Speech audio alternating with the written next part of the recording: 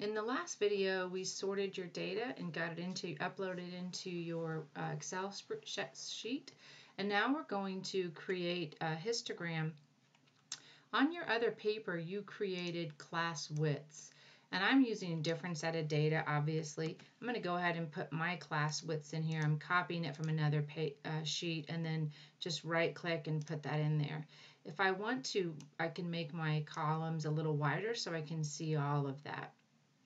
The next column is going to be upper. It's actually an upper bin is what they call it. I'm just going to call it upper.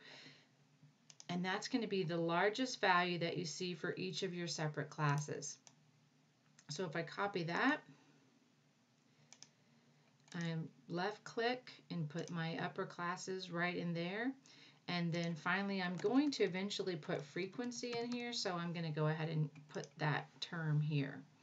Next thing I'm going to do is come over somewhere, click here, and what I want to do is create that histogram. I'm going to click on data analysis up in the upper right corner.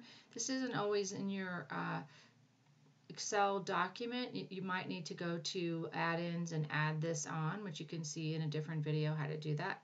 So mine's here. I'm going to click on it. I'm going to go to histogram and click OK. And it's going to ask me where my input range is, which I'm going to go from A1 to A67. That's where my data is. Perfect. And then it's going to ask me where my upper bins are, and I'm going to, if I don't like what's there, I can go over here and click, I'm including the labels. So I'm doing the whole thing, and I've shown that now from 2 to 8. I've had this included labels thing. And I'm going to put that not here, but here. So I'm going to click on the cell where I want that to start. And now I'm going to click OK. And it's going to give me a histogram that needs a lot of work, which I'm going to show you how to fix that up. But also it gives me that frequency that I was looking for.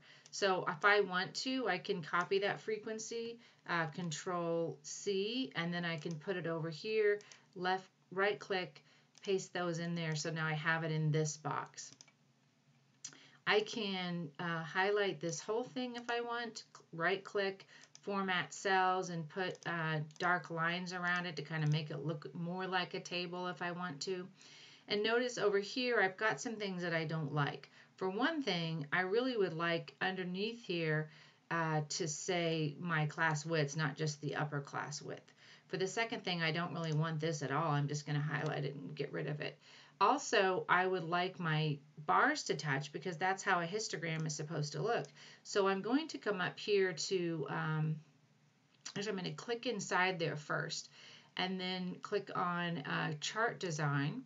And then I'm going to go over here to quick layout on the left, and I'm going to choose a layout that's what I want. And I want ones where the bars touch, so I'm going to choose that. And while I have that highlighted, I'm going to right click and I'm going to change the I'm going to format, I want to outline, there we go, outline in black.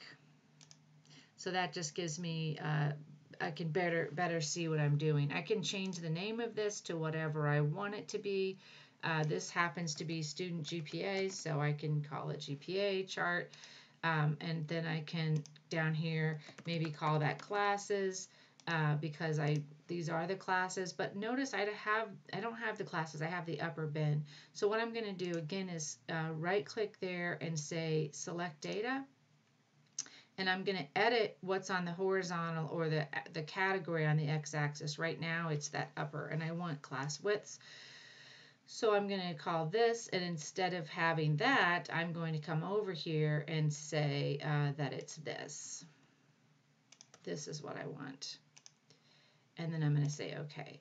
And now I can see that I made a mistake. And you know what? Making a mistake is not the end of the world, but I'm going to do that. Left click, select data. And when I put that in and edit it, I don't want to include the label. I want to just include the actual class widths there. So I'm going to click OK and then OK.